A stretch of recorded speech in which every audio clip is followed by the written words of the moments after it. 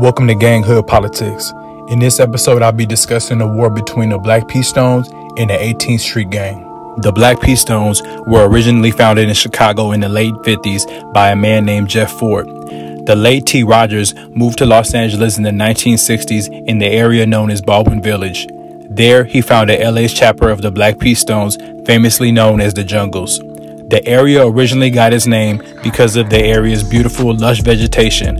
However, the neighborhood would soon become synonymous with drugs and crime. Their territory is bordered by Exposition to the north, Jim Gilliam Park to the south, Crenshaw to the east, and La Brea to the west. They also have a separate area called the Biddy, which is centered around the Mid-City, Arlington Heights area.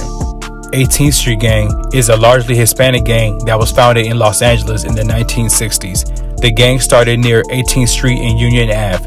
It is the largest gang in Los Angeles with an estimated 15,000 members. They have cliques all over LA County, but the notoriety of the gang is based on 4 distinct barrios, 3 near downtown Los Angeles, west of the Staples Center, and 1 in the West Adams area. 18th Street has many enemies, but one of their most bitter rivals have been the Bloods, specifically the Black P. Stones.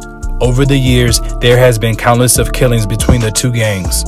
On the afternoon of September 24th, 2006, Cesar Avila was sitting in his car with his wife and 2 daughters.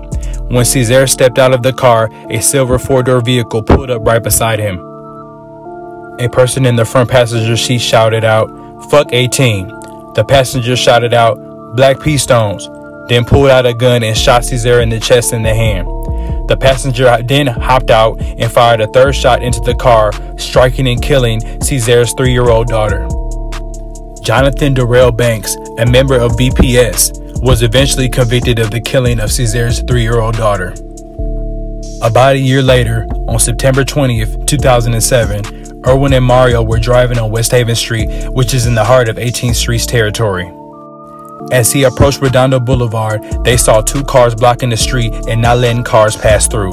As they tried to back up, they saw 3 black males get out and approach them. Then all 3 men started shooting. Erwin put his head down and slammed into reverse. At one point, he looked up and a bullet grazed his forehead.